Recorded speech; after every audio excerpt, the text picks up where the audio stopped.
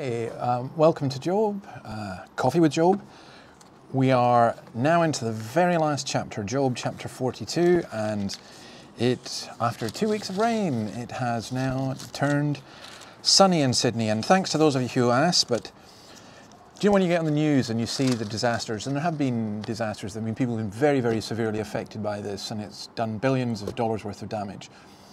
But you only really see the bad stuff. And a lot of us, I was out west today and was able to travel. But I mean, if we were affected by the rain in that degree, we're 7 floors up, so we would be in trouble. It'd be the end of the world. But these things can happen. And one of the things that we're doing when we look at Job is how we cope and deal with these kind of things. Now, as we come to the end, today and tomorrow, we're going to look at 2 absolutely key questions. Today, we're going to look at who is God. And then tomorrow we're going to look at who am I? Who are we? John Calvin once said that all the wisdom we ever need to know is to be found in knowing God and knowing ourselves. Now this is what Job does here. So I'm just going to read verses 1 to 3. Then Job replied to the Lord, I know that you can do all things. No purpose of yours can be thwarted. You asked, who is this that obscures my plans without knowledge? Surely I spoke of things I did not understand, things too wonderful for me to know. Now, what Job's doing here is he's admitting his ignorance, having heard from God. He's admitting that he has overreached. And he himself is brought low because he sees the greatness of God. Now, we'll look at who am I tomorrow. But in terms of this, what do we get from how we understand God? I know that you can do all things. This speech finishes Job's dispute with God. You can do all things is not just saying that God is almighty, but that God has a purpose in what he does. And saying, I know that you can do all things.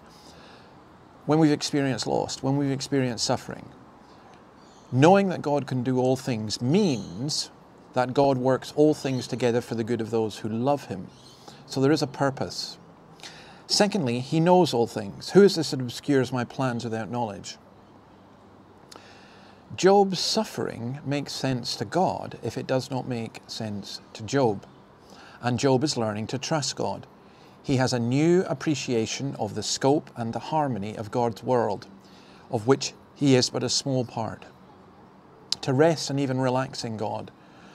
I'm just thinking about the song for Sunday, which I'm going to do, Psalm 62, my soul finds rest in God alone.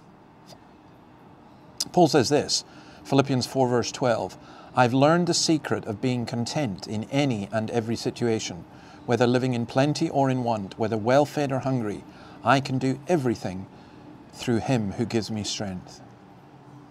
So God can do all things, God knows all things, God is in control. God is not like Aladdin in the Genie and the lamp. He's not like that genie, sorry, not Aladdin, he's not like the genie in Aladdin and the lamp. Because he's not at our beck and call. And I don't know who said this, but I thought it was really helpful. Knowing that God is in control keeps us from falling apart under the strain of events.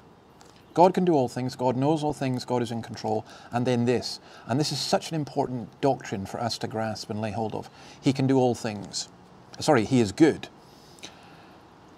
We have to learn not to question the goodness of God. Which implies, first of all, that we're more concerned about goodness than God, that man is kinder than God. But now Job he no longer does that. He's really at peace. It's another Psalm 131, that expresses this beautifully. I think this is beautiful. Let me just find it.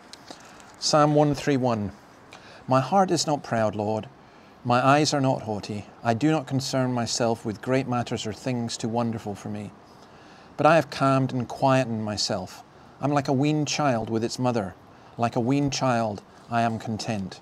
Israel, put your hope in the Lord, both now and forevermore. God can do all things. God knows all things. God is in control. God is good. God is beyond our knowledge. We have, like Job, to confess to ignorance. Who is it? I spoke of things I did not understand, things too wonderful for me. Job confesses presumption there as well. And then the last thing is this.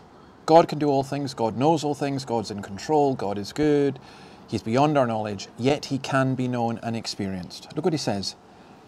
My eyes had heard of you, but now my eyes have seen you. Verse 5. We'll come more onto that tomorrow. The personal experience of God transcends the suffering, the isolation, and the injustice.